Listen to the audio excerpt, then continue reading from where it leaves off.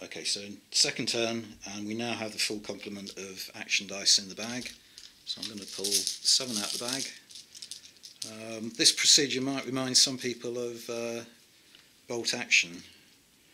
1, 2, 3, 4, 5, 6, 7. The difference being that with bolt action you can choose, the facings all have action descriptions on them, and you can choose which facing you want to use, but with this game you roll the dice to see what you get.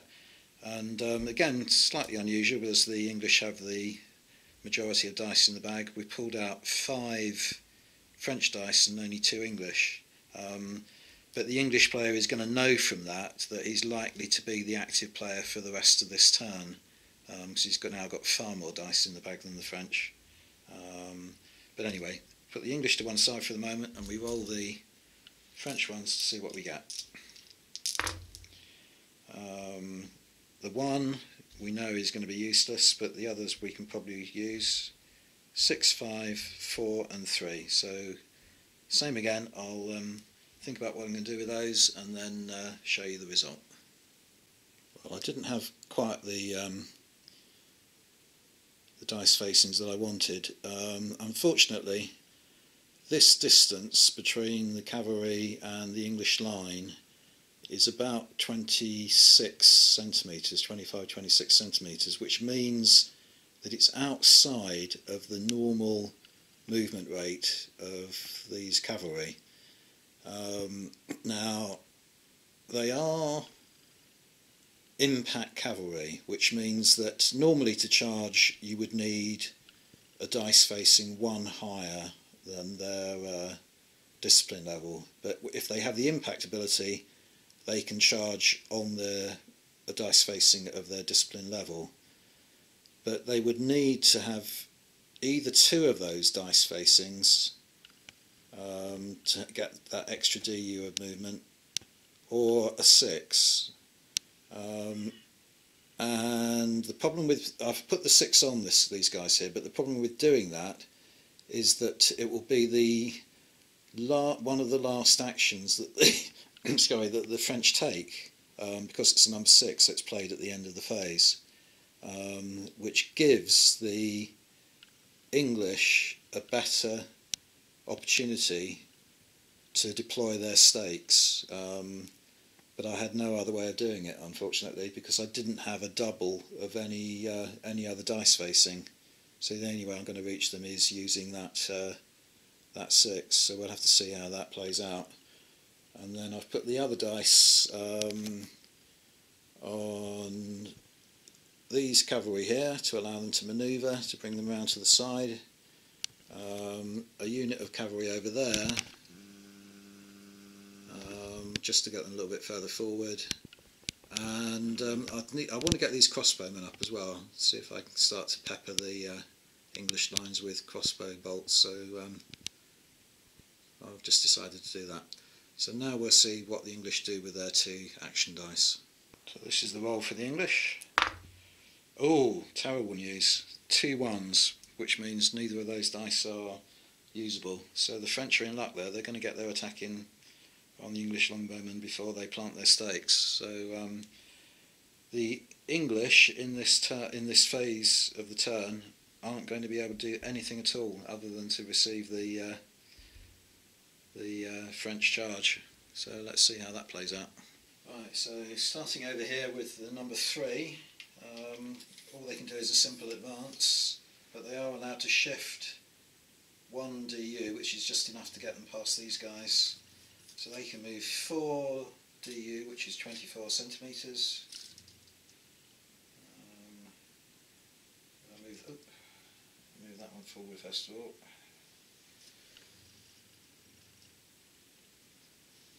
Just put that one, that's 1 DU, so they're right there. That goes to a 1. And next the crossbowmen move forward 3 DU because they're medium foot, so that's 18 centimetres. Crossbowmen can't move and fire. I said earlier that you could move and fire, but that only applies to the longbowmen in this case. Crossbows aren't allowed to move and fire. But I think what I'll do is shift them one to the left there, so that they will be able to have a shot at those longbowmen in a later turn. Right, and then we've got the cavalry on the French right to move. So starting with the 5 facing, so these are undrilled discipline 3 cavalry, which means they can make a manoeuvre because 5 is 2 above 3, so they can move 24 centimetres, so I'm going to move them, looks to me like they will end up level with this line. I'm just going to do that so they can change their facing because it's a manoeuvre. I'll just leave them there like that. Turn that to a 1, and then this is the biggie now. These guys here are within, because they've got the bonus, these guys here are, because they've got the bonus of the 6, they will be able to reach these English longbowmen. Had they been within normal movement distance, they would have been allowed to use the 6 as a bonus in the forthcoming melee, but because they're using it to make the extra move distance, they can't use it in melee as well. So I'm just going to move them forward first of all. You know they're in range, so they'll go up. So they go straight forward to begin with. You're not allowed to make a manoeuvre to charge. And then having contacted the enemy here, they then shift. I think I'll show you this a bit closer, show you what I mean. Okay, so they advance forward, straight forward. They're not allowed to shift while they advance, but having contacted the longbowmen, they then have to move across, not so they conform completely. It's not like Field of Glory, they don't conform completely, but they have to move across sufficiently so that the centre of the unit, which is there, is against the opponents. So there's always a little bit of an offset, but that becomes important when you get overlaps and so on. But the way they've managed to do it is that these adjacent Gascons won't be able to contribute to the melee because there's a gap there. So it's only a straightforward fight between the French cavalry and the English longbowmen, and I suspect this is going to be a slaughter for the longbowmen. Now it's time to show you how combat works. So for this one, look, we're going to switch now to the combat dice, the larger dice, so that we don't get them confused with these smaller activation dice. So here's the melee. It's fought straight away. As it happens, this is the last move of the phase, but had it come earlier in the phase, we would have fought this melee straight away. There isn't a specific melee phase to the turn. So the first thing you do is look at the respective strengths of each unit. So the English longbowmen have a strength of 3, so they get 3 combat dice, and as it happens, so do the French. They have a strength of 3. But the French have an activation dice beside them, and the English don't, which means that they get what's known as impetus, which is quite an important concept in these rules. So they get an additional combat dice for that. They also are fresh cavalry, and by fresh I mean they haven't taken any losses so far. There isn't a casualty marker beside them, so they get an additional impetus dice for that. Had the English managed to deploy their stakes, then they wouldn't have been allowed to use impetus across the stakes, which meant those 2 dice wouldn't have been there. And I think that is all they get. And as I say, had they been within normal distance of the longbowmen, they could have used that 6 to give them another bonus dice as well, but that wasn't the case. So we're going to be rolling 5 French dice against 3 English dice. Right, so here comes the dice roll, and we now look at the result. So the French have rolled a 6 and 4 4s.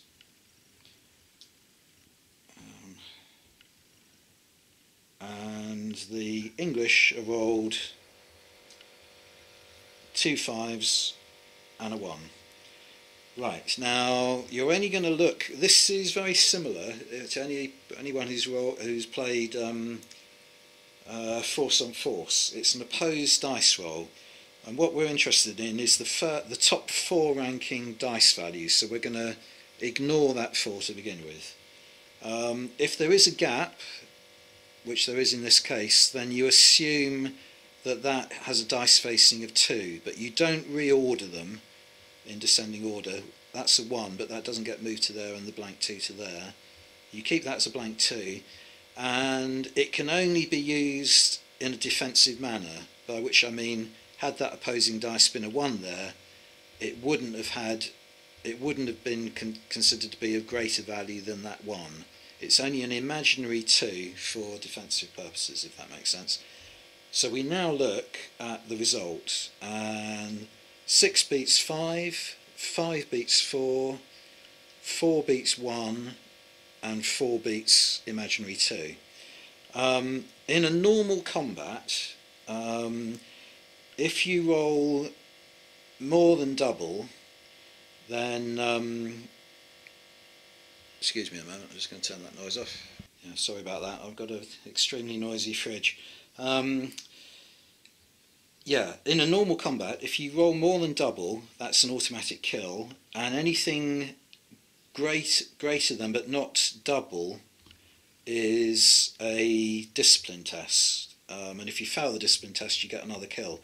But these French cavalry have the impact ability, and the 2 virtues of that are that, one, that it allows you to charge an enemy unit on your discipline level and not 1 greater, and the other is that any win is an automatic kill.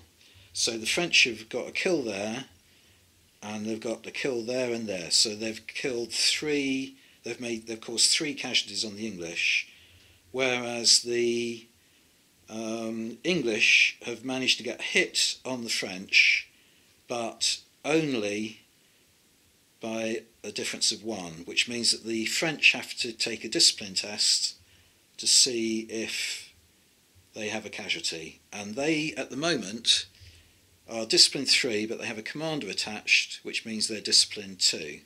So all I need to get is 2 or higher on this dice in order to save them, and it's a 6, so they're saved. So the upshot of that is that the English have suffered 3 casualties, which is their strength number, so they rout immediately, as predicted. Right, so the English longbowmen are going to rout, which means that you take their pieces off the table. Now, they haven't actually used an activation dice at this point, so to represent their loss, I have to remove one of the English activation die from the bag. So I'm going to do that now. So just find one of the yellow ones, take it out, that goes to one side, and you place it alongside the unit that you've just taken off, with the value of their army value face up, so you can keep track. And as it happens, a longbow unit has an army value of 3, so I'm going to put the dice beside them with a value of 3 face up, so I can keep track of how much the English army has lost. The next thing to take into account is that there was a captain attached to that unit, so there's a possibility that he will be killed, and you roll a dice to decide. Because the French are obliged to pursue, because they're mounted knights, he will be killed during the pursuit if he rolls a 5 or a 6. So we're going to roll that and see what happens to him. And it's a 6, so he's dead as well. It's not good news for the English. Had he survived, he would have been allowed to move to the nearest unattached unit.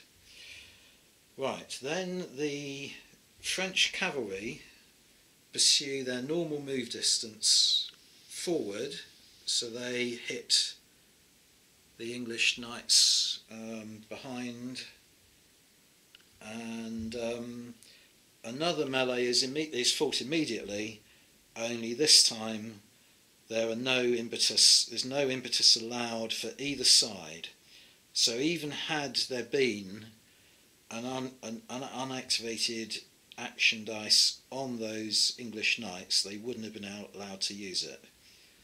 So we'll work out what happens in that melee next. Okay, so both units have a strength of 3, and because impetus isn't allowed, there are no bonus dice for impetus either, so even though both sides are fresh cavalry, they don't get any extra dice for that. So it's straightforward 3 against 3. And the other thing that I forgot to take into account with that last melee is that both of these sides have armour, which allows you to adjust the dice rolling, so that where I rolled the discipline test to see if the French knights took a loss, and they didn't, I wouldn't have had to have worried about that anyway, because it was only a difference of 1 and the armour would have negated that. Right, so here we go. It's a 3 against 3 dice roll on the combat dice, and both sides have rolled identical rolls. That's quite unusual. 3, 2, 1 and 3, 2, 1. So no result from that whatsoever. The one thing you do have to do now is that the English knights have now fought a melee, so you have to take an activation dice out of the bag and place it against the English knights, and that means for the rest of this, on a 1 up, and that means now that they can't be activated for the rest of this turn. So all in all, that's just one phase of the second turn, but it's pretty disastrous for the English. And one other thing that I forgot to do, I'm sorry if I make too many mistakes and put you off these rules, is that as a result of that rout, any unit that is within the route path of the longbowman, or 1 DU to either side of the route path, has to take a discipline test, which means that these Gascons and the English knights needed to take a discipline test, and if they fail it, they take a casualty. So the English knights have got a discipline of 4, and the Gascons have got a discipline of 4 as well. So we'll do the Gascons first of all. They've got to get 4 or better. It's a 2, so they're going to have a casualty, and the knights is a 2, so they're going to have a casualty as well. So we've got to place casualty markers on both of those.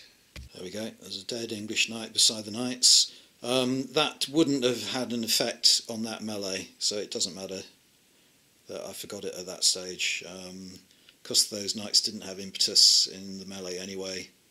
The fact that they weren't fresh didn't have any result on the outcome, and a dead marker against the Gascons as well. So once you get, you can rally these off, but once you get to the value of the strength of the unit will rout as well. So you have to try and remove those casualty markers as soon as possible. Something else that I forgot to mention, if a commander is killed, then you're supposed to take a discipline test on any units that are then out of command range. But although that English captain was killed during that initial melee, there's actually a senior commander here, the General, Edward the Black Prince, who has a greater command radius. So even though that captain was killed, nothing fell out of command range as a result, so there was no need to take a discipline test for that incident. Otherwise, it was quite possible that there might have been another couple of casualties on these units as a result of a second failed discipline test, but that wasn't the case in this instance. I only mentioned it as it's another aspect of the rules that I forgot to raise. Right, so next action phase, and after that predominant French phase, there should be a lot of English dice left in the bag, and the English should be the active player for the rest of this turn, but they suffered a bit in that first phase, so another 7 dice. 1, 2, 3, 4, 5, 6, 7. So 4, 3. You are allowed to look in the bag as well, see what's left over. So there are 3 dice left in it, 2 English and 1 French. Right, so the English have 4 dice this turn, this phase. Roll those and see what happens. Oh, they're doing appallingly. They've got another 1, which is no use at all. And 2 3s and a 2. So again, I'm going to pause the camera and have a think about that, and then show you what I've decided to do with them. Well, the 2 is no use either, so I've got 2 3s, which I can't do a great deal with. So what I've decided to do is give them both to this longbow unit here, which is discipline 4, reduced down to discipline 3 because of the attached captain, and I'm going to give them both the dice to give them a bonus in shooting against those crossbowmen. And as I say, there's not a lot I can do with the poor dice roll anyway, but hopefully if I can get these crossbowmen out of the way, I should be able to bring a lot more of the right flank of the English line around to kind of face these French in the corner here. So we'll see how that goes. So the next thing is to roll the French dice and see what they turn up. And the French are carrying on with their good luck. They've got another 6, which give them a bonus somewhere, of 5 and a 3. So again, I'm going to have a think about that and then show you what I've decided. Okay, so I gave the 6 to these knights here that are facing the Gascons, and that 6 will give them the extra bonus DU, which will allow them to cross that gap and charge the Gascons.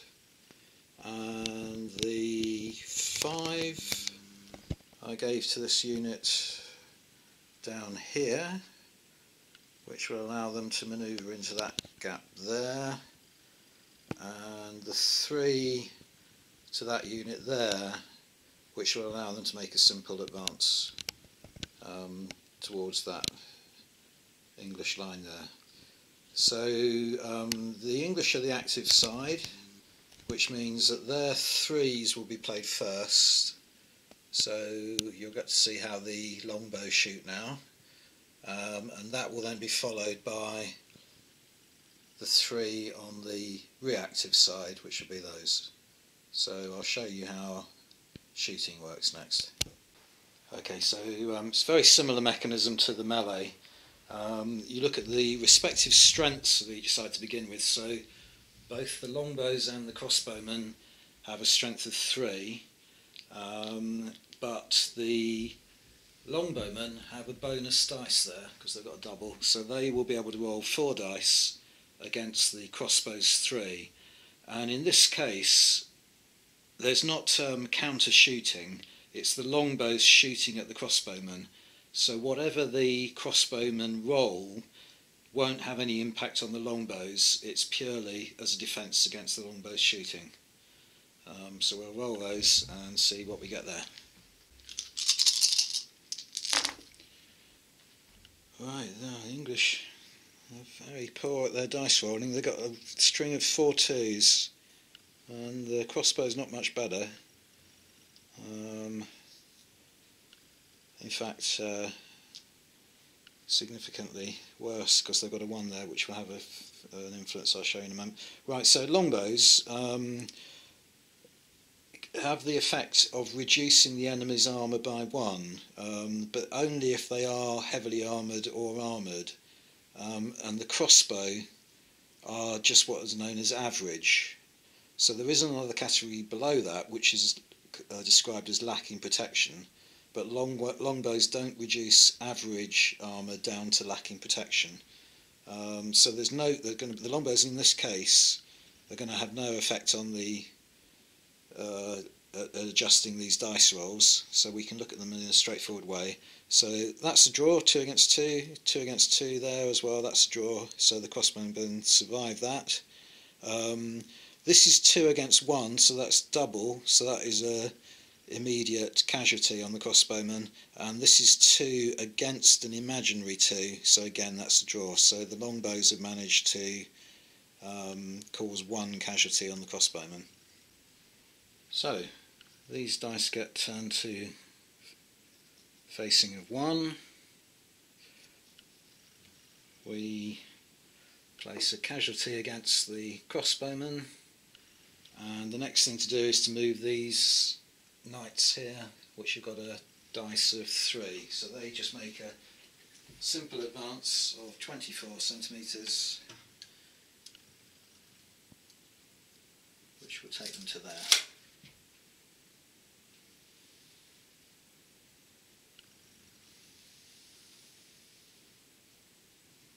And that gets turned to a 1. After that, it'll be this group of knights down here, which is on a 5. So they're discipline 3 with a 5 on them, which allows them, because they're undrilled, they need 2 higher than the discipline level, but they can make a manoeuvre. So they're simply going to go to about there, face more like that. And that goes to a 1. And then we're on to this, the exciting bit, which is the charge against the Gascons. So they have a 6, which allows them to make that extra DU of movement. So they move forward first of all. They're not allowed to shift when they're making a charge, but they do make contact, but then they have to shift across so that their centre is against the Gascons but not completely matched up. And then we work out the factors for that melee. So once again the English side's been caught without a dice allocated to these guys, which means they won't have impetus in this melee. So they simply have their strength, which is in this case is 4, so they have 4 dice. And the French have a strength of 3. They have impetus because they've got a activation dice beside them, and they also are fresh cavalry with impetus, so they get another one. So it's 5 against 4.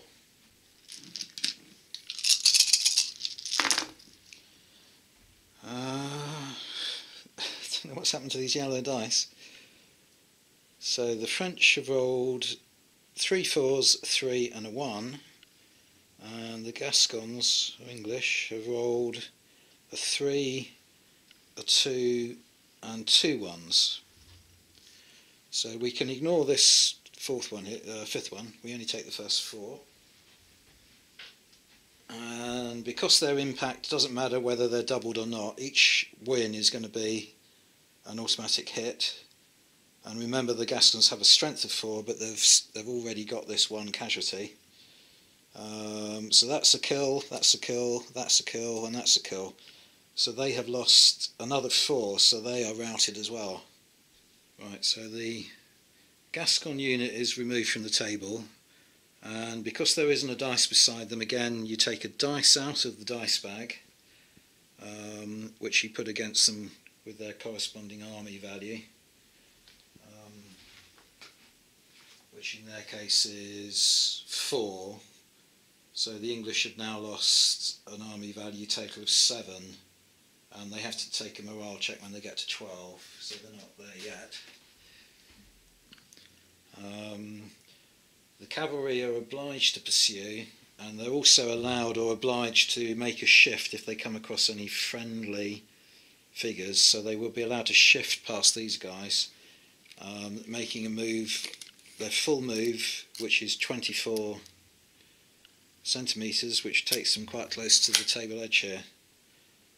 I'm not sure in the rules whether they can pursue off the table. I don't think so, but I'll check that in a moment. Not that they had to, but just from my own interest. Well, I haven't been able to find in the rules, I've only had a quick look, about whether a unit can pursue off the table.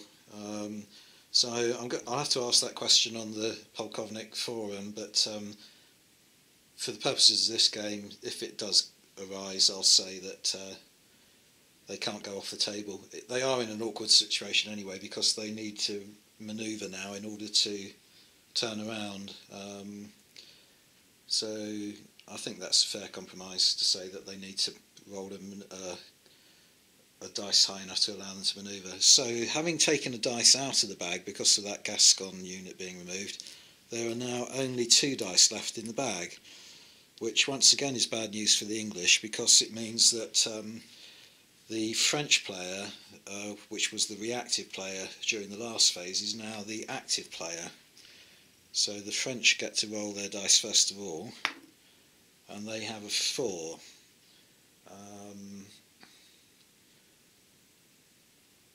So I can see what I want to do with that. I'm going to give that to a unit of cavalry over here. I'll show you in a moment. And then the English roll their dice, and they have a 2. And they really are in trouble, because there is nothing that 2 can be used for. So that gets put to one side. Right, so I put the 4 on that unit of French knights there. They're discipline 3, reduced down to 2 because they've got the attached commander. So 2 higher because they're undrilled allows them to manoeuvre. So excuse me, I'm just going to move them across into that gap there, and then that will be the end of that final action phase of turn 2. So it's now the end phase of turn 2, having completed all the action phases, and this is where you have the opportunity to move your commanders and to attempt to rally off casualties. You can, I don't know if I mentioned this, but you can use an action dice to rally as well, so it can be an activation, but you also get the opportunity at the end of each turn. So on the English side, they've only got 2 commanders left. This one here, I am going to move around now and place him attached to this unit here, because something I haven't done in this game yet, which I think the English are now going to find quite useful, is to perform a group move. So if I have a commander attached to that group of men-at-arms there, it will possibly allow me to move both units on either side. So I'm going to move this guy here across to there, and if you were to rally as part of the action phases, you wouldn't be allowed to do so if you're in melee, but in the end phase with a commander attached, even if you're in melee, you can attempt to rally. So the Black Prince is going to attempt to rally off this casualty marker. So the way you do that is you take a discipline test. So they have a discipline of 3, reduced down to 2 because the commander's attached, but then you add the casualty marker back in. So however many casualty markers you have, so there's 1, so that goes back up to 3. So they have to roll a dice and achieve 3 or better in order to get rid of that casualty, and they've rolled a 3, so that can be taken off. And on the French side, I'm not going to move too much around. I want to keep that commander attached there to help them in the melee, and I'm going to leave the king attached to that unit there, But over here there's a similar situation, only they're not in melee, where there's a casualty there that can be rallied off. So the crossbowmen have a discipline of 5, reduced down to 4 because there's a commander attached, back up to 5 because of that. So they need 5 or better to get rid of that marker. And they roll a 2, so that's going to remain on them. And that, apart from taking all the action dice off and putting them back in the bag, is the end of turn 2. Right, start of turn 3.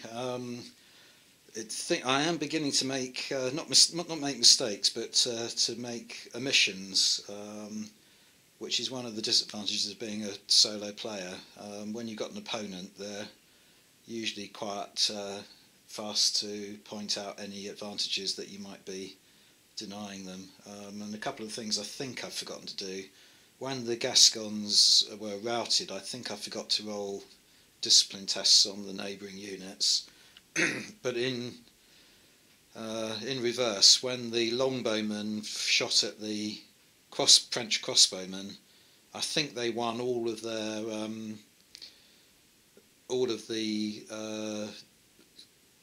dice rolls against their opponent. And when that happens, if there's a commander attached, you're supposed to dice to see if he was shot.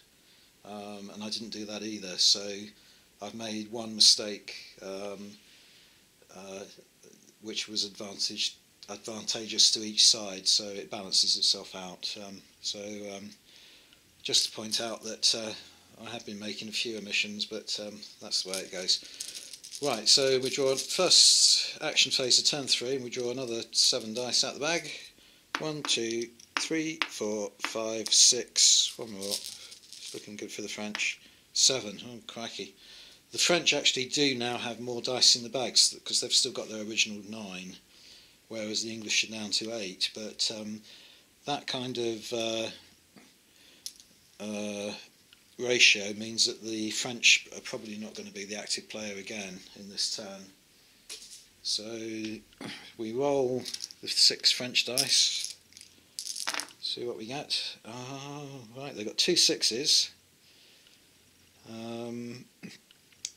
I don't know whether I mentioned this before, but having a camp or a baggage train, which we haven't got, allows you to have multiple bonuses. So in this game, without a camp, there is no point in putting 2 6s on one unit, because they'll only get 1 bonus for one of the 6s. But you could, for instance, put 3 5s against something with a camp, when you have a camp, but we haven't in this case. So I've got 2 6s, a 5, a 3 and 2 2s. So I'm going to turn the camera off again, have a think about that, and then show you where I've allocated the dice.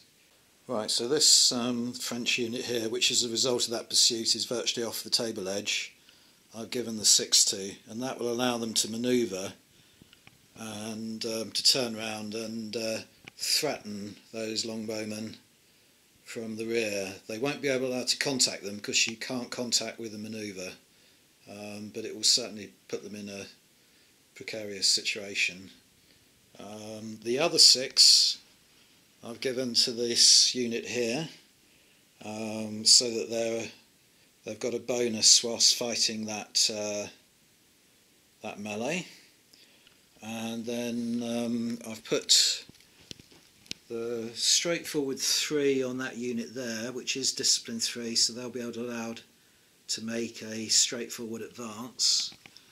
That unit there is discipline 3 down to 2 because of the commander. So I've given them both of the 2s, so they can only make a straightforward advance, but they will get a bonus for the additional dice. And over there I've given the crossbowmen the 5, so that they can shoot and return the favour at those longbowmen there. So I've just got the solitary English dice to roll now to see what they can do in response.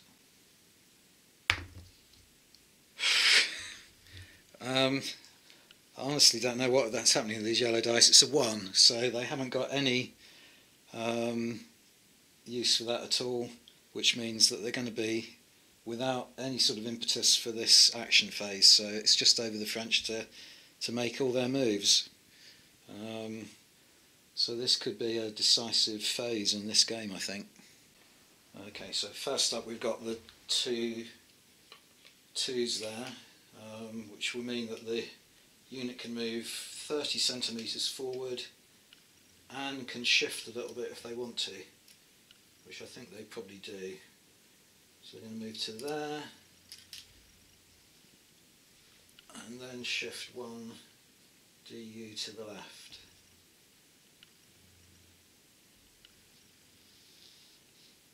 Allow them to do that. Keeping the commander attached, and those two dice are turned to ones. And then here, this one will be next. This is a 3. This again is a straightforward advance, which will only be 24 centimetres this time. So they can get to about there. I think that's off of the screen, from what you can see. But I'm just moving them forward, and then also shifting them a little bit to the left, and turning their dice to a 1 as well. And then after that it'll be the crossbowmen on the 5 to shoot their bolts at the English. Okay, so it's these crossbowmen shooting at these longbowmen. Both sides have a strength of 3. You're not allowed to give bonuses to crossbow units, so there wouldn't have been any point in putting a 6 or a double on that. So it's just a straightforward 3 against 3.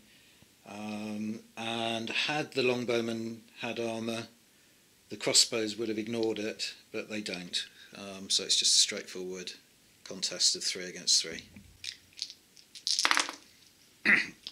Right, good rolls on both sides this time. So the French have rolled 2 6s and a 5, and the English have replied with 2 6s and a 2. So that's a draw, that's a draw.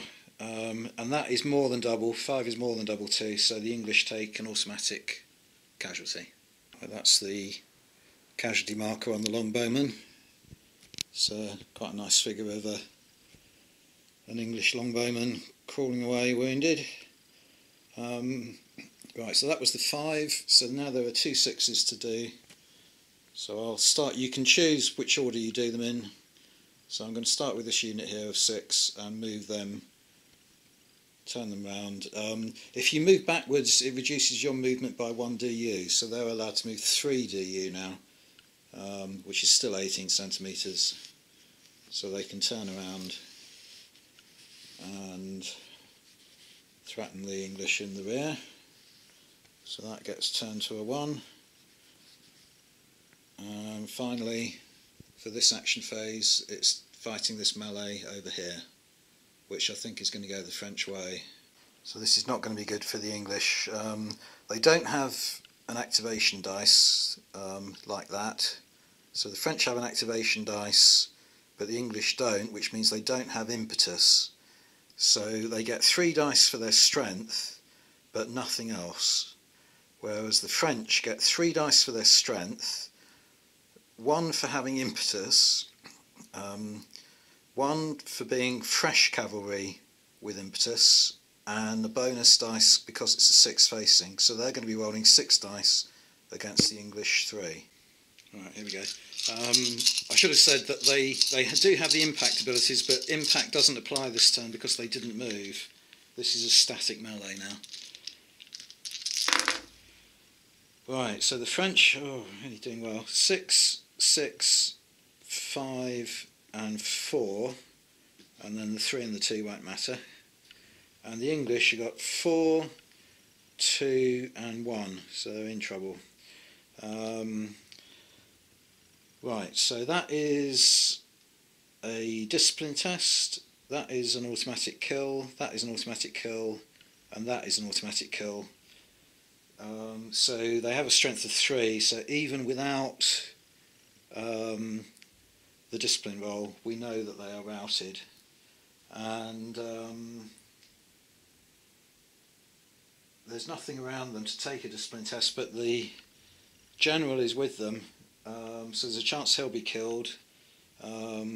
So because the French cavalry have the pursuit ability, he'll be killed on a 5 or a 6. So let's see what happens to the Black Prince. He survives, which means he's allowed to move, and the rest of the unit come off. Okay, so the Black Prince is obliged to join the nearest unit, which was these threatened longbowmen.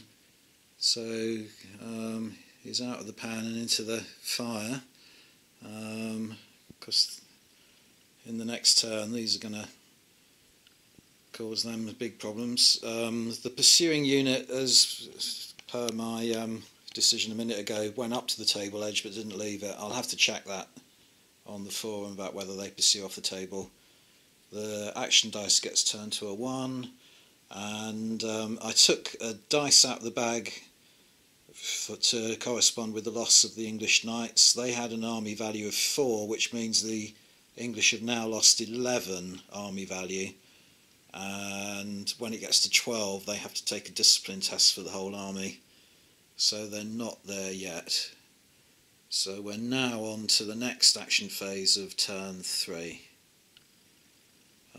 It's quite extraordinary this. I played a game yesterday just to try out the rules again in my head, and the English won easily, and now the French are winning. I think it's down to the fact that they've got all their cavalry over in this nice open space here and caught the English off before they could get their stakes into the ground and strengthen that flank. And most of the English army I haven't been able to activate because I've been rolling such poor dice, so they're all over here doing very little. But things might change, you never know. So we take 7 dice out of the bag again, and this time the odds are in favour of the English being the active player. So I've got 4 more dice in the bag now. 1, 2, 3, 4, 5, 6, 7, yeah. So 5 to the English, 2 to the French. So the English roll their dice first of all. Let's hope they get something good. Yeah, not bad. Oh, apart from the fact there's a 1 there. Right, 2 5s, a 4, a 2 and a 1. So once again I need a bit of thinking time, so I'll turn the camera off and show you what I'll come up with in a moment. The English are struggling now. The one saving grace is that this unit here has already activated this turn, so it's not a threat for the rest of this turn. So what I've decided to do, I gave both the 5s to that unit of billmen, and so that will allow them to manoeuvre backwards. They're heavy foot, so they're only allowed to move 2, so going backwards allows them to move only 1 DU. So giving them the extra dice will take them back up to 2 DU, so they will be able to manoeuvre backwards and threaten the flank of these French knights, and then hopefully next turn they will get to move before these guys do and charge them in the flank. Otherwise those longbowmen are probably finished. There's no point in giving the dice to those longbowmen at the moment because they're not threatened. They can't take up their stakes and immediately put them behind them, do anything like that, and if they're charged in the rear they won't get impetus anyway. So a dice on them would be wasted at the moment, and they're not in longbow range of the guys there, so they can't shoot at anything. The 1 was no good to me, so I had to put that to one side. I've given the 2 to this unit here of not heavy foot, they are heavy foot, but men at arms or knights, dismounted knights. All that will allow them to do is to advance, and because they're wearing heavy armour, they can only move 1 DU forward. The rough ground doesn't affect their movement because it's only rough and not difficult, but 1 DU is better than nothing, I suppose. And I decided to give the 4 to these longbowmen so that they can have another shot at those crossbowmen, see if they can clear them out of the way. So now we have to see what the French will do with their dice roll of their 2 die. That's not bad, 5 and a 4. Again, I just need a little bit of a think and then I'll turn the camera back on. Right, well all I've decided to do with the French dice is to give it to a couple more cavalry units to keep the pressure on over this side. So I've given these the 4, so they'll be able just to make a straightforward advance and get over to about here and begin to threaten those billmen who will have, not that they will know this, but the billmen will then have trouble from the side as well if they're going to turn around. And in the distance there, that unit there have got the 5, so they'll be able to manoeuvre to around here somewhere. So first up is to start off with the lower English numbers, which is this unit here, which is on a 2, so they're going to move forward 1 DU, which is 6 centimetres. I might have to, it's not a terribly good terrain piece from the point of view of positioning the figures, so I'll have to do something like that and remember that they're about where that change in colour of the terrain piece is. And then we can move on to the 4, which is those bowmen there, so they're going to take a shot at the crossbowmen. So it's a straightforward roll of 3 against 3 again.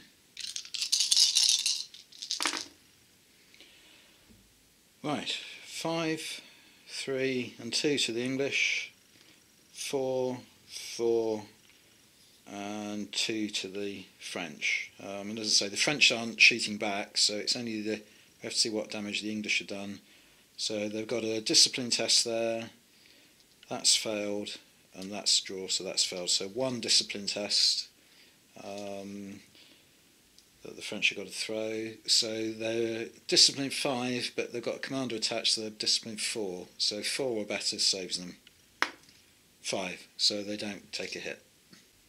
Right, now this is quite an interesting situation because the next dice to play will be the French 4, which is this one here. And if you remember, what I said I was planning to do was to advance them in order to be able to keep the pressure on here. But if I bring them within charge range of the billmen, because these are going to be activated next, they've got a double 5 there. So instead of following their original plan of going backwards and threatening these French in the flank, it would allow them to charge those French with a bonus dice because they've got 2 5s. So the French player wouldn't risk that. So I am going to move the French forward, but only as far so that they're out of range of the billmen. And the billmen are heavy foot, so they have a range of 2, but they've got a bonus there, so they have theoretically got a range of 3. And you're allowed to measure. So I'm going to move them to there. The other option would be to defer with the dice. I don't know whether I've done any deferring in this game so far. Show you how it works, but I think I want to get them a little bit closer. So we move them to there, and then next up will be this group of 5. So I then have to decide what I'm going to do with the billmen, and as I say, I'm going to move those backwards so they can move back 2 DU, which is 12, and they can manoeuvre because they've got 5, so they're going to move turn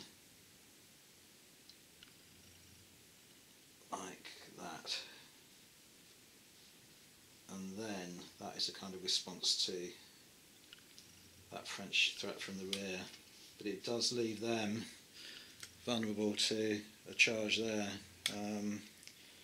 So it's all getting quite interesting. And then the only thing left to do for this action phase is manoeuvre that group in the distance there into this space here. So they can move 24 centimetres, so they're going to move to about here. I might as well put them actually adjacent with them, and then there's possibilities of group moves in the future. So that's the end of that action phase, so it's back to the dice bag to get some more dice out of the bag. Right, well the same thing has happened as last turn. There are now only 2 dice left in the bag, and there's an equal number of French and English, and as the English were the active player last turn, last phase, it means the French are now the active player, so they get to roll their dice first of all. And they rolled a 2, and I think there's nothing they can do with that. No, there's nothing on the table that will activate with a 2 now, so that is discarded. And the English get to roll their one, and they rolled a 6. Right, so again, that's quite a valuable dice, so I'm going to turn the camera off and think how to spend that wisely. Well, I'm a little bit limited in what I can do with it at this late stage in the turn, but so what I'm going to do is give it to these longbowmen here, because they have a viable target in front of them now. When these guys move forward here, they actually shimmied over a little bit to their right, and to be a viable target, you have to be to an extent within directly in front of the firer, which they are, only by half a centimetre or so, but there's a definite overlap there, and so the 6 will give them a bonus dice in firing.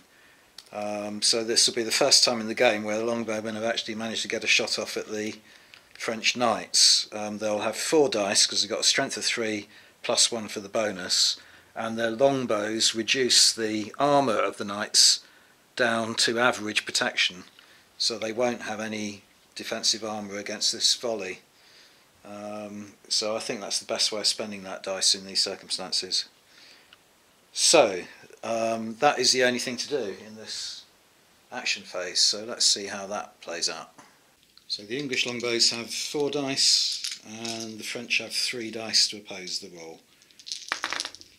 Oh, brilliant, absolutely brilliant for the English. 3 6s and a 4, but the French still managing countering it. 2 6s and a 1. So that means that's a draw, and that's a draw. That's an automatic kill, and that is opposed by a phantom 2, but it's still double, so that is 2 automatic kills. And that is a good thing to do, because it immediately makes the cavalry unit unfresh, which takes away a lot of their advantages in combat. So we'll put 2 casualty markers against that French unit. So I got quite a nice little vignette there from Wargames Foundry of a French knight being overcome by English archers. One's about to club him in the head, and the other's saying, no, hang on a minute, we can get a good ransom for this guy. So that's 1 casualty marker, and the other one is a fallen horse. And that is now the end of the action phases of turn 3. So it's the chance now to, in the end phase, to move the commanders and to rally. So the English have only got 1 casualty marker at the moment, which is this one here. So I'm going to move this captain here across to that unit there, and to rally them, they're discipline 4 down to 3 because the commander's attached to them. Add 1 for the casualty is 4, so they need to get 4 or better to remove that, and they do, they get a 4, so that can come off. Over on the French side,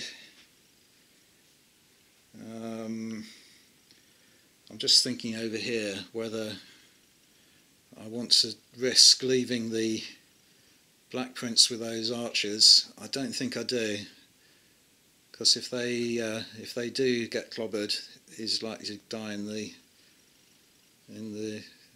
as a consequence. So I'm going to move him and attach him to the billmen instead, who are a little bit stronger. And over on the French side, I'll try and rally that one off, that casualty marker off. So the discipline 5 down to 4 cost of the commander, add 1 for the casualty is 5, so they need to get 5 or better in order to get rid of that marker, and they don't, they get a 2. And then over here, I definitely want to do something about those two. So I'm going to move the king across to them. So they were discipline 3, down to 2 for the king. Add 2 is 4, because there's 2 casualty markers, so then you get 4, better to take 1 off. And what was that? That was a 4. So they can take 1 off. So I'll get rid of the dead horse. And that is the end of the end phase, other than taking off the activation dice and putting them back in the bag.